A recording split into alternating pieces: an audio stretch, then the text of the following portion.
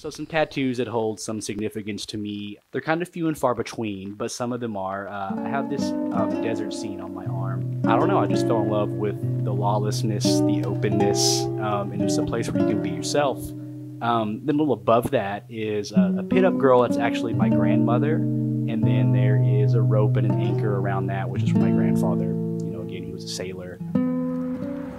Yeah, so I got started doing photography work a little over 10 years ago. I got into it kind of late in life.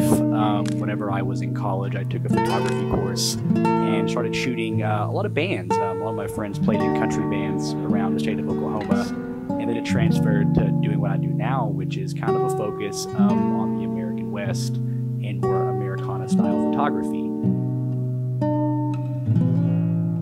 I'm not a traditional cowboy in the sense of where I'm going to be out, you know, working a ranch or working on the land. That's just not who I am. But I want to be able to show and tell the stories of the people that are.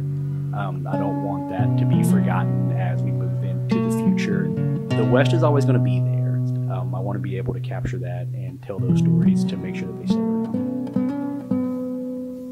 My name is Jared Phelps, and this is my